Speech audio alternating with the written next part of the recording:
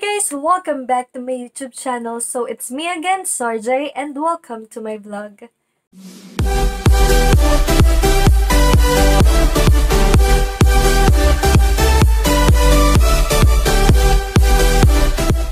So yun guys, para sa vlog natin today, gagawa tayo ng easy ukulele tutorial ng my Chinita girl. So ayun.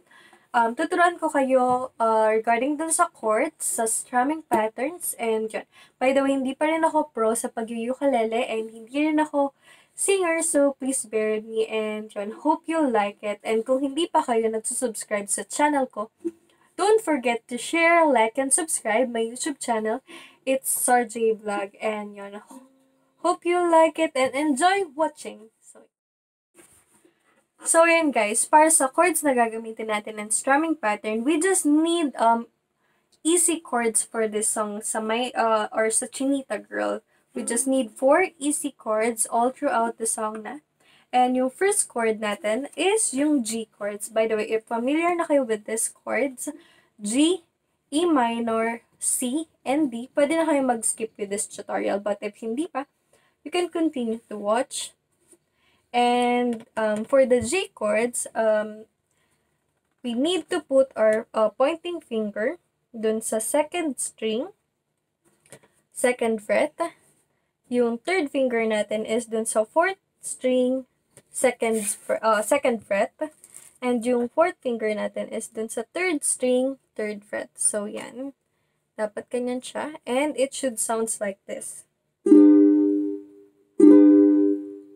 Yan. For the second chord natin, we need the E minor chord. So, para makuha natin yun, we need to put our pointing finger dun sa fourth string, second fret, yung third finger natin dun sa third finger, third fret, and yung fourth finger natin is dun sa fourth fret, second string. So, dapat ganyan siya. And it should sounds like this. Yeah. So, for our third chord, it's just an easy C chord. So, we just need to put our fourth finger dun sa fourth string, third fret. So, dapat ganyan. And it should sounds like this. Diba? Sobrang easy lang. And for our fourth chord, we need the D chord. And kailangan natin ilagay yung pointing finger natin dun sa first string, second fret, third finger dun sa second string, second fret, and yung third finger natin dun sa third string, second fret. So, ganyan siya. And it should sounds like this. Yan, diba? So, super easy lang ng mga chords na yun. So, G, E minor, C, and D. So, yan. For the strumming pattern, you can use different strumming pattern naman. Depende kung paano mo gustong sabayan yung kanta. And, yung gagamitin kong strumming pattern for this song is this one. Down, down, up, up, up, down, up, down, up. Again. Down, down, up, up, up, down, up, down, up. So, yan. Pag mabilis siya, ganun siya. Down, down, up, up, up, down, up, down, up. Tapos, diba? Down, down, up, up, up, down, up, down, up. Down, down, up, up, up, down, up, down, up. Down, down, up, up, up, down, up, down, up. So, ayan, diba? Super easy lang. And, yun. Pwede na tayo mag-start. By the way, itong chords yung gagamitin natin all throughout the song, even dun sa rap part. And the strumming pattern is also the same. So, ganun lang siya kadali. And, let's start na! So, yun guys. Let's start now with the ukulele version of Chinita Girl. Sa iyong tingin pa lang ako ay natunaw na mga titig mo sa akin nagkabighani na di ko mapigilan aking nadarama. My Chinita girl, sa iyong tingin pa lang ako ay natunaw na mga titig mo sa akin nagkabighani na di ko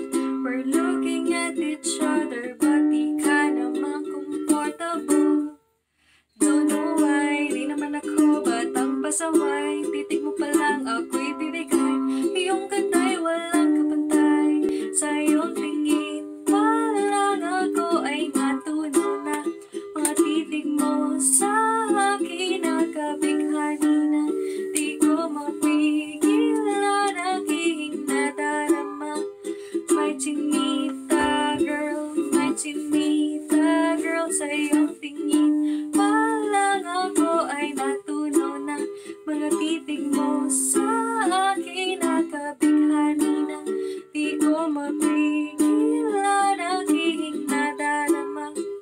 My Chinita girl, my Chinita girl.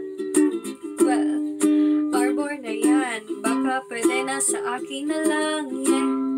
Ganda naman, titig pa lang matik na tapos kaya.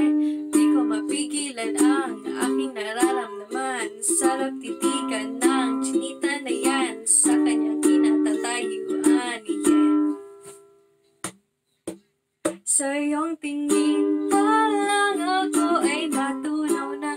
Mga titig mo sa akin, nakabighani na di ko mapigilan, aking nadarama. My Chinita girl, my Chinita girl. Sa iyong tingin pa lang ako ay natunaw na. Mga titig mo sa akin, nakabighani na di ko mapigilan, aking nadarama. My Chinita girl, my Chinita girl. Sa iyong tingin pa lang ako ay natunaw na. Mga titig mo sa akin, nakabighani na di ko mapigilan, aking nadarama. My Chinita girl, my Chinita girl.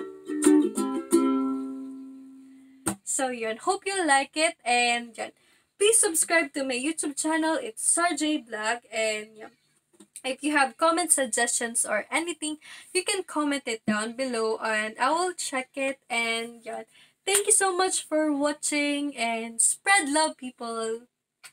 Bye!